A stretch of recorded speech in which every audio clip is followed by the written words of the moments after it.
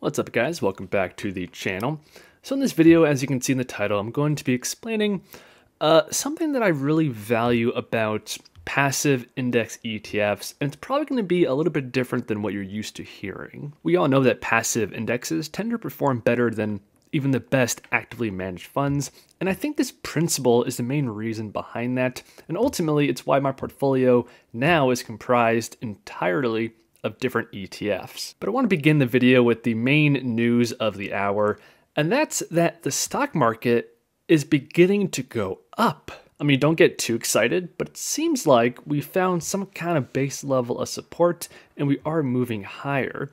In the past 5 days, we see green, 3.5% to the upside. And considering how brutal this year has been, this is a massive change. And this relief rally, or whatever you want to call it, is across all the major indexes, including the Dow Jones, S&P, and even the NASDAQ, all up around 1% at the current moment. And to me, the big reason behind this is the so far positive earnings season. The big fear that's been priced into the stock market over the past couple months is the earnings recession. And so far, companies are actually doing pretty okay. One example here is Goldman Sachs. The investment bank beat expectations for earnings and revenue, and they jumped more than 4%. Okay, so that's the latest update on the broad stock market, and it's the reason why your portfolio is probably doing okay over the past couple of days. But let's transition to the main topic of this video, which is the insane efficiency of passive index ETFs. schd, of course, is an example of one of these such systematic passive ETFs. They follow a few guidelines and that's it. And the performance of this ETF over the past 5 years, excluding dividends, which by the way, this is a dividend ETF,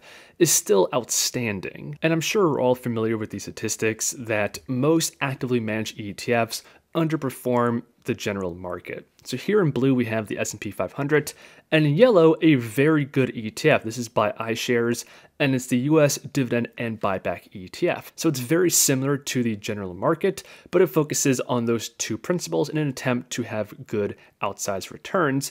And it does have good returns, as we can see here stacked up against the market, but it still lags behind the basic S&P 500 index. It really seems that no matter how intelligent the manager or the process they follow, passive indexes are just impossible to beat most of the time. And I've come to the conclusion that the primary reason behind this is because passive indexes focus more on winning companies, almost kind of like momentum investing. So here's a list of the companies within the S&P 500, and on the right over here we can see the percent change over time. And the basic principle here is that as a company does better, their market cap grows, the weighting of it within this ETF increases. And the inverse is also true. As a company underperforms, the amount invested in that company also decreases. One example I can point out here is Meta, aka Facebook. Facebook used to be in the top like 5 or 6 holdings, but as the stock continues to crash in value, the weight of it within the S&P 500 also decreases, limiting your exposure to it. And this simple principle of increasing exposure to winning companies and decreasing that of losing companies, to me is one of the most beautiful things about these passive indexes, and a major reason why they tend to outperform even the best actively managed funds. And that's ultimately why in my portfolio I now exclusively use ETFs. A fund like schd is always going to give you heavy exposure to the current best performing dividend stocks on the market. And yes, I could try and replicate that myself, but it's a lot of work for really no benefit. The expense ratio of schd is 0.06%, and the performance speaks for itself. My ETF strategy is to identify market segments and strategies that I want exposure to, and then identify the ETFs that have the best performance, lowest expenses, and keep it as simple as possible. So I'm thinking moving forward, I'm going to focus on these 5 ETFs here, and essentially this gives me a mixture of exposure to growth and value.